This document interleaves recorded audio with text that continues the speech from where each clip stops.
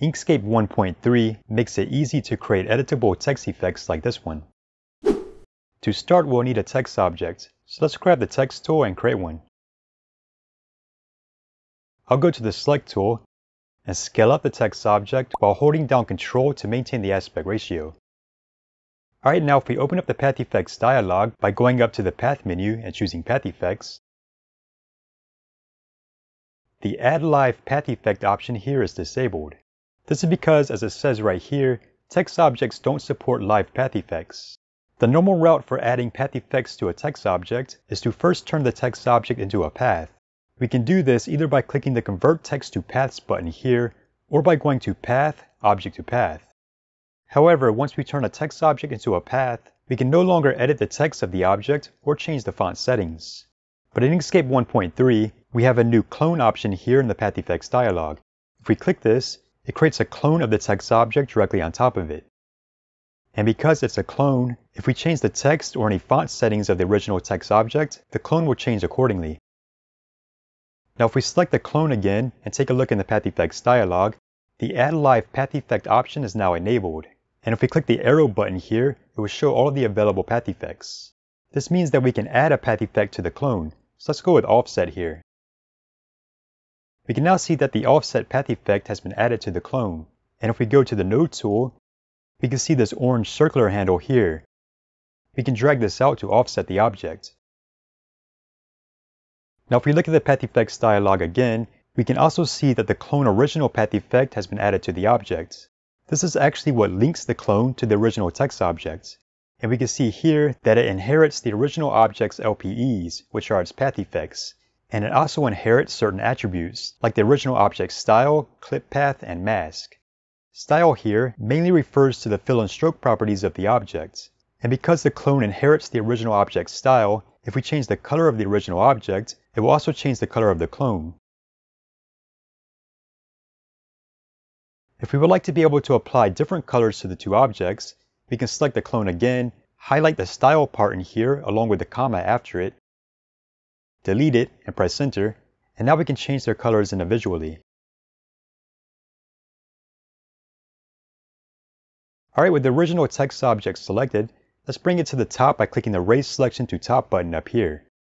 Now let's center the objects up by selecting them both, opening the Align and Distribute dialog, and clicking both the Align Vertically button and the Align Horizontally button.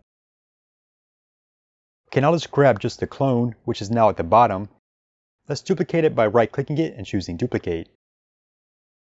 If we go back to the Path Effects dialog, we can see that the duplicate also has a clone original path effect attached to it. So this object is also a clone of the original text object. I'm going to change the color of this one to a darker shade. Now let's zoom in some. Then let's move the object slightly down and to the right. Alright, now we can zoom back out, and we're going to use the Duplicate and Transform function to reapply the small movement we just made to many copies of this object. The Duplicate and Transform function has the keyboard shortcut Ctrl-Alt-D. I'm going to do it about 15 times. So now we have a bunch of copies of this clone going down and to the right. However, at the moment, they're all on top of the original text object and the first clone that we made. We want to put them at the bottom. To do this, we can right-click one, go to Select Same, and choose Fill Color.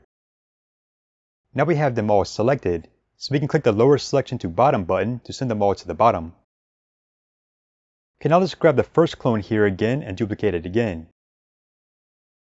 And for this one, let's get rid of the Offset Path Effect by clicking the X button to the right of Offset here in the Path Effects dialog. This makes it go back to being the same size as the original. Let's make this one the same color as the bottom clones by going to the Color Picker tool here and clicking one of the bottom clones. Alright, now let's go back to the Select tool. Let's move the object down and to the right of the original text object. Then we can click the Lower Selection One Step button up here to put it beneath the original. Alright, one more thing we can do is add a shadow. For this, let's duplicate the first clone here one more time. Let's make it black. Now let's open up the Fill and Stroke dialog. And using the sliders here at the bottom, let's blur it a bit and lower the opacity. Now we can make it so it comes down and to the right of all of the other objects, then send it to the bottom.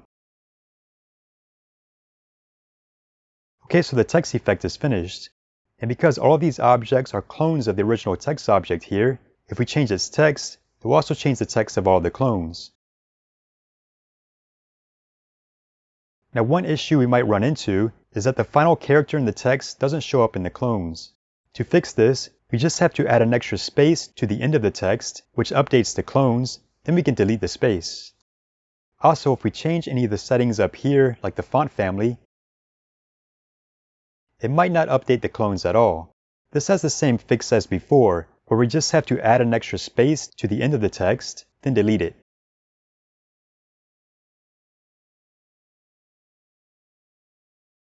However, changing certain other settings, like the spacing between baselines, will update the clones straight away.